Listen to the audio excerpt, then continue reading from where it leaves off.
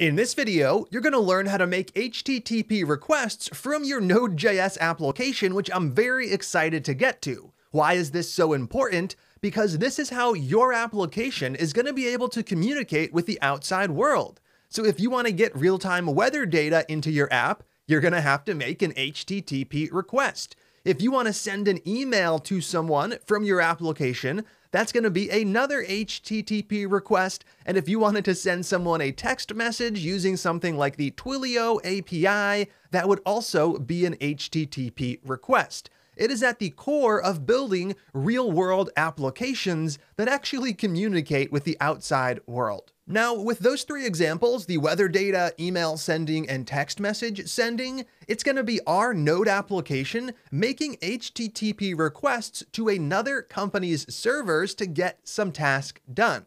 That means somewhere in our code, we're going to specify the URL we want to make a request to.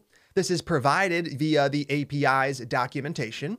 We're going to fire that request off, sending some data possibly, and getting a response back. So to get weather information, I would send the location I want the weather information for. I would then get back the weather information, and I could use it in whatever way I wanted to. Now let's go ahead and explore the weather API we're going to use in this video. If we head over to the browser, we can find this over at darksky.net. This is Andrew from the future with a very important update. If you head over to darksky.net, you'll see this banner right up top. Right here, it says that Dark Sky has joined Apple, and that is indeed true. They go into more details about the acquisition right here. Now, one of the many downsides of this acquisition is that the Dark Sky API is getting shut down. So they're shutting down the API, they're shutting down the Android app, and they're even shutting down the web app. So by the time you visit darksky.net, it's possible that this right here doesn't even show up. You might even get redirected over to apple.com, the App Store, or somewhere else. So there was no notice given for this. So one day I woke up, the acquisition went through, and all of a sudden the class was broken. So I'm coming back to update the class. We'll be switching from the Dark Sky API to a real-time weather API provided by a service called WeatherStack. Now, the good news here is that these two APIs are pretty similar. So we'll still be able to build our real-time weather application with Node. We'll just source our weather data from a different API. Now this will require a few small changes, so throughout the next several lessons, I'll be coming back in with interruptions like this one when we need to change something to work with the new API. Now in the original lesson, what we did from here is we signed up for the Dark Sky API. That is no longer possible, so instead, let's go ahead and sign up for the WeatherStack API. We can find that by opening up a brand new tab, and right here, I'll head over to weatherstack.com. Now, like Dark Sky, we can sign up for WeatherStack for free, and there's no credit card required. They also have a generous free tier, allowing us to make 1,000 requests a month. So right here, let's take a moment to sign up for the API, then we'll figure out how we can get that real-time weather data. Let's continue on by clicking Sign Up for Free to create an account. That will redirect us over to their pricing page, and as mentioned, we'll be using their free tier where no credit card is required. This comes with 1,000 API calls a month, which is more than enough for what we're building, and we get access to their real-time weather data, which is exactly what we're looking for. So right here, let's click Sign Up under the free tier option. Then we'll just provide some basic account details, starting off with our email and a password to log in. Down below, the only other information we need to provide is our address right here. So I'll take a quick moment to provide this information, and once we have that in place, we'll be able to use the API to fetch that real-time weather data. So down below, I am all done with that. If we keep scrolling down, we are at the end of the form. We have company details which are not required, so I'll leave those off. Then, all we need to do is confirm that we are not a robot, and we have to agree to their terms and conditions. Now, you could choose to opt out of this right here, but when you're signing up for an API that you're using in an application, I would recommend always receiving the notifications they send. If the API changes, you want to get notified ahead of time so you can change your application before things break. If the API goes down, you want to get notified so you can pass that information along to your users who are seeing a broken application. So it's always best to get notified about the APIs you're working with. Right here, we should be able to sign up. It's going through the process, and when the sign up process is complete, we are brought over to this quick start guide. This gives us all of the information we need to fetch real-time weather data. So let's explore what we have right here. The first thing we have right here is your API access key. So your API key is a randomly generated string, and your API key will look different from mine. This is kind of like a password. You'll end up using your API key to authenticate when making requests to WeatherStack. So when you're working with WeatherStack, you have to have an account in order to fetch data, and this API key is how WeatherStack links the request you've made with your account. That's going to allow it to keep track of how many requests you've made. So the API access key is something we'll use in just a minute when we start to fetch real-time weather data, and you should treat this like you would any other password, so it's not something you'd want to share in a public setting. Next up, down below, they list out the various API endpoints that are supported. Now, these endpoints are just different URLs that allow us to access the various services that WeatherStack provides. So right here, we have things like their current weather data, their historical weather data, and others. Now, as mentioned, the only data we get access to on the free plan is the current weather data, and that's fine since that's all we need. So down below, they also have the base URL. It is http://api.weatherstack.com. So what I'd like to do from here is make our first request for real-time weather data. We'll end up combining this base URL down below with other information, including our API access key up above. So let's take our key. I'll copy that to the clipboard. Then we'll head over to a brand new tab and we'll make our first API request for real-time weather data. So right over here, for the moment, we'll make this request from a browser tab.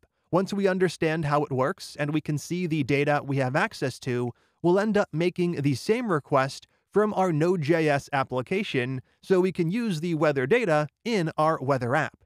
For now, let's just explore the basic structure. So as mentioned, we start off with http:// that is api.weatherstack.com. Then, to access the current weather data, it is /current. Now, this is a good start, but we're still missing some important information. We have to provide our API key as well as the location that we're trying to fetch the weather for. To get that done, what we'll do is set up a query string. Right here, we can set up our query string by adding a question mark. Then we can set up as many key value pairs as we need to add things like our API key and our location.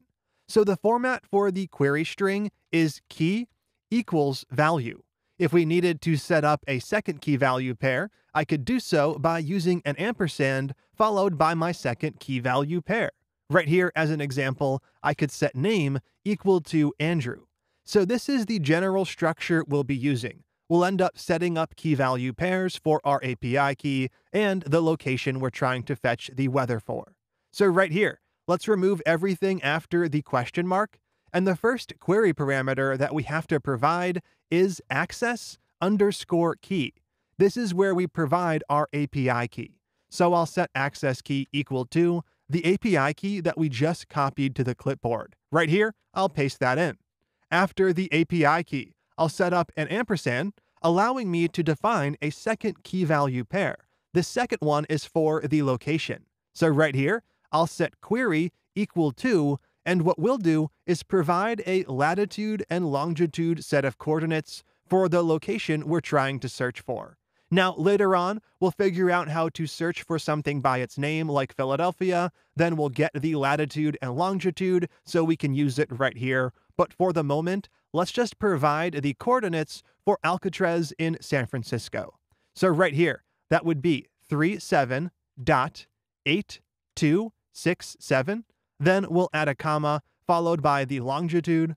That would be -122.4233. So we've set up our base URL. That is all of this stuff over here. From there, we set up our access key, making sure that WeatherStack knows who we are. Then we've set up our query, allowing us to fetch the weather for that specific location. Now, once again, this is a request we'll end up making from our code later on. For now, though, let's hit enter and see what happens. Right here, the request was made, and what we're seeing is our weather data for that location. Now, in Firefox, when you pull up a URL and the response is JSON, it uses this tool to make that response a bit easier to work with. What I'd like to do, though, is head over to the Raw Data tab.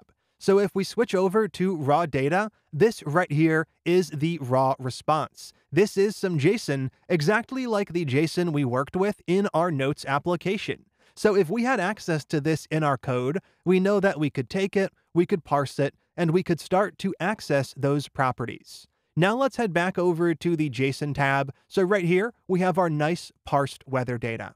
So that is it for the differences for the moment. Now that we have this URL in place, we're going to jump back into the regular lesson. Now in the regular lesson, we'll end up making this HTTP request from our Node application. That's going to allow us to access the weather data in our app. Now there will be a couple of other changes throughout the lesson, so I'll jump back in with a couple of other interruptions as those come up.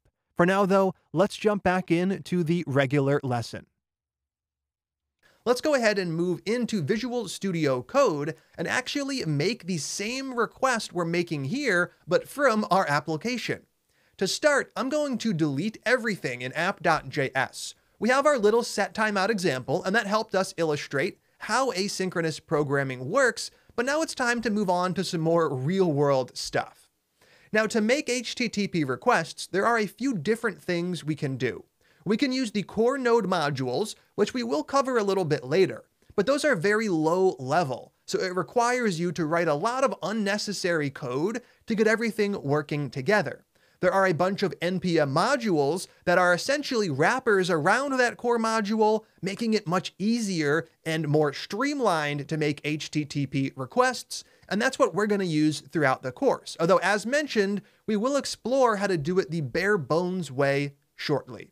For now, we're going to use a single NPM module to make our HTTP requests, and appropriately enough, it is called request. You can find it by Googling NPM request. That is going to hopefully bring you to the package page right here. It is npmjs.com/package/request. We can visit that page to learn a bit more about what it's going to do for us. And this, like the other packages we've used, is super popular, with about 6 million weekly downloads. This is Andrew with a quick update. If you pull up the NPM package page for request, you'll see this message right up top that says this package has been deprecated, and that's true. The request package has indeed been deprecated, which just means that the original maintainers no longer plan to release new versions or continue working on the project. The existing versions work just fine though, and you can still use request as you move through the class. You'll still be able to make those HTTP requests without any problem. So request is deprecated, but it's not going anywhere. Down below, we can see that almost 50,000 other NPM packages depend on request, and the weekly downloads are at an all-time high with 20 million weekly downloads. So as you go through the class, you'll be able to continue using request exactly like I do in the videos. Now, if you're looking for an alternative package that's not deprecated, the good news is that the Postman organization, they have forked the request module, and they're continuing to support it, releasing new versions. You can find that by just changing the URL a little bit. So right here, just before request and right after the /, I'll add postman hyphen. So now we're pulling up the package page for a package called postman-request.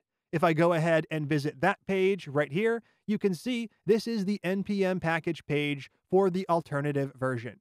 So the Postman organization is great. We'll actually use the tool Postman later in the class to test our own APIs as we start to create them. For the moment though, we won't talk about Postman, but Postman request is a nice alternative to the request module. It has the same API, so you can install the latest version of this and use this exactly like I use request in the class. All right, That's it for this quick interruption. Let's jump back into the regular video. Remember, you are more than welcome to just use request, or you could go ahead and use postman request. Now, if we scroll down, we can see all sorts of different examples as to how this can be used. We're going to explore more advanced features like promises and async await a little later. For now, we're going to get started with a nice, simple example. Let's go ahead and actually install this into our project so we can make a request from our Node application. Over inside of the terminal, we first need to initialize weather app as an npm project. If you remember, we got that done by running npm init from the root of the project, so in this case from the weather app folder. Now, when we ran that command, we got brought to a questionnaire asking us to fill out a ton of values, and if you remember, we used the default value for all of them, so what I'm going to do is actually use Control-C to shut that down. So I've done nothing. Then I'm going to use npm init again with the Y flag. This just says answer yes to every single question using the default value, so we don't have to go through that little questionnaire. When we do this, it automatically generates the package.json file with all of the default values in place. We can now customize them to fit our needs, and now we can run npm install commands to install the modules we need. From the terminal, let's go ahead and do just that. I'm going to use npm I, which is short for install, to install the request module at the latest version 2.88.0. Now, I'm not using the G global flag since this is a module I want to require and use inside of my scripts. So let's go ahead and get that done. I'm going to run the command that is going to install the request module. Then we're going to move over to app.js to load it in and use it. So inside of app.js, let's go ahead and start by requiring request. I'm going to make a constant called request, and I am going to require the module we just installed, which was indeed request, and this is actually going to work because we installed the module.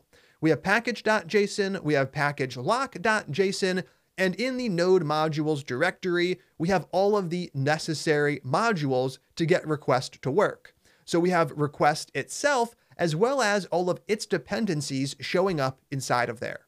Now that we have this in place, let's go ahead and use it. We need to work with that same URL we just explored in the browser where we got the JSON data back. Over in the browser, I'm going to visit that tab where we were getting the JSON response, and I'm going to grab the URL. This is the URL that contains our secret key, as well as that random set of coordinates, which we will learn how to change later. So instead of visiting the URL in the browser and seeing the data here, we're going to visit it via the request module, and we'll get that data back as a variable we can access in our code.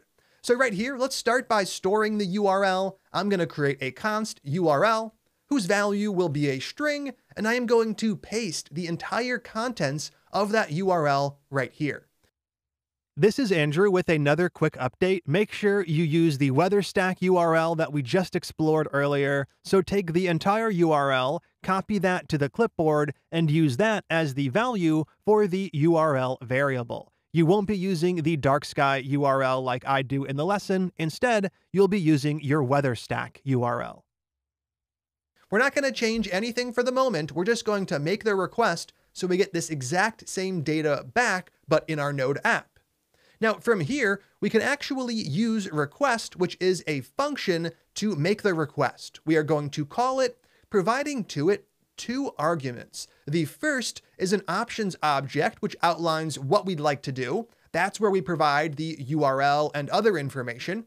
The second argument is a function to run once we actually have that response. So once the data is available for you to use in your application. Let's start with that first argument. That is the options object. Right here, we're going to set that up. And as mentioned, there is a single required property, which is URL. We have to provide the URL value we want to use, and I have that in a variable with the same name. That's all for the first argument. The second argument after that object is going to be a function. This is the function to run when we're actually getting the response back. So right here, I'm going to set up that callback function. And this function will run when either 1, we have the weather data, or 2, something went wrong and we weren't able to get the weather data. So maybe, as an example, your machine doesn't have a network connection, maybe you're not connected to the internet. In that case, this request would indeed fail. Now, this function gets called with 2 arguments. It gets called with an error, if there was one, otherwise this argument will be undefined, and it gets called with the response, where we can actually access the response. This includes all sorts of information, and it does include the JSON response we need.